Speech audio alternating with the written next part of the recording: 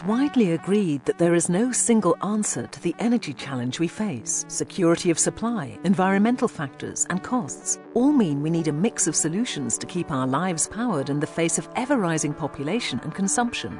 Natural gas could play an important part in sustaining that global energy demand, providing a technically simple, low-cost, lower-emission solution from an abundant source that can be utilised to power both our homes and transport. But how big a role should natural gas play in powering our future? And is natural gas a real destination fuel, or simply a transitional energy resource whilst we search for something better?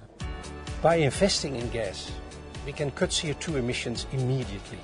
Half of the CO2 emissions compared to coal-fired power generation. Gas is the cheapest way to build new electricity generation. It's very fast to install, much faster than coal or nuclear. Until Europe's energy system has moved to 100% renewable energy supplies of the conventional fuels we have, Europe needs to phase out coal and nuclear first, because these are the most environmentally problematic fuels.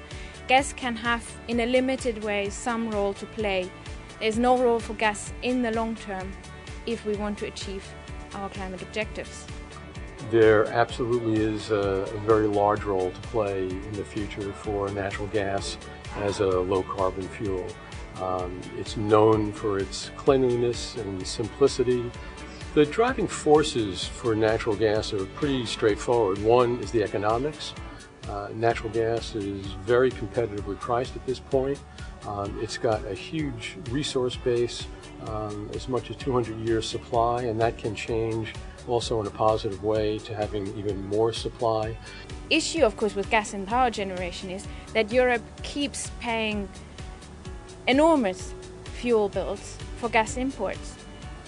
Money that could be much better spent on promoting innovation in renewable energy and energy efficiency, and this is what the focus should be. Gas security for Europe is really yesterday's issue. So much has happened, and diversification of supply is the key. And really, Europe is within reach of about 70% of the world's gas resources. They can be brought to Europe by pipeline or by ship. The infrastructure is there, and more is being built. I think that policymakers, A, have to recognize that gas has a huge potential. B, I think on the regulatory side, as we have both in the United States and in Europe, move toward a less regulated industry, and it's more of a market-free industry. I think the main thing in order to meet CO2 reduction targets is clear commitments by European decision makers for emissions reductions, and that means increasing the greenhouse gas emission reduction target for 2020. Well, gas is contending very well with renewable technology. I think it will maintain probably 25 to 30% of the energy mix. Gas should not just be seen as a transition fuel, it's really a destination fuel. We need gas as a critical part of the low-carbon economy. If we then start to add carbon capture and storage to gas-fired power generation, we can cut down emissions by 90%.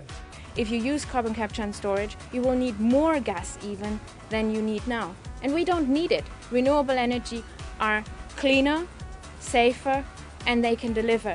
Gas will complement renewables. They can't do it on their own. Wind does not always blow, the sun does not always shine. It's clear that natural gas has a large role to play as we move towards a lower carbon energy future. But how far that future stretches is likely to remain a point of debate. Have your say on natural gas and the future of energy at commentvisions.com.